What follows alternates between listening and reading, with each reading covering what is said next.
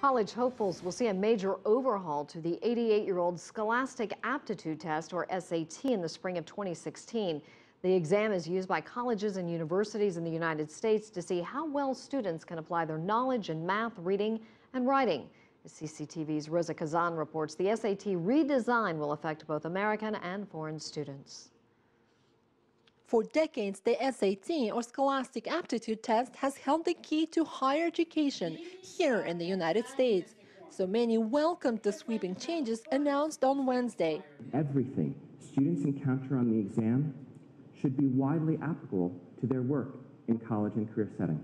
The new SAT removes the penalty for wrong answers, makes the essay part optional, and replaces obscure vocabulary words like sagacious with practical words like synthesis. And that's good news for students beyond the U.S. borders. Traditionally, U.S. colleges have required foreign students who want to study here to take the TOEFL, or test of English as a foreign language. But that is changing now, as most top universities now also expect international students to take the dreaded SATs. Students should know that the competition has changed.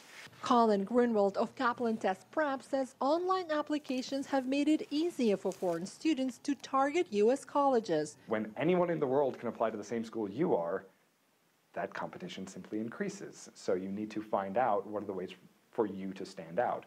And international students should be considering that. In fact, the number of international students studying here nearly doubled in the last 20 years, from 439,000 in the early 90s to over 800,000 last year.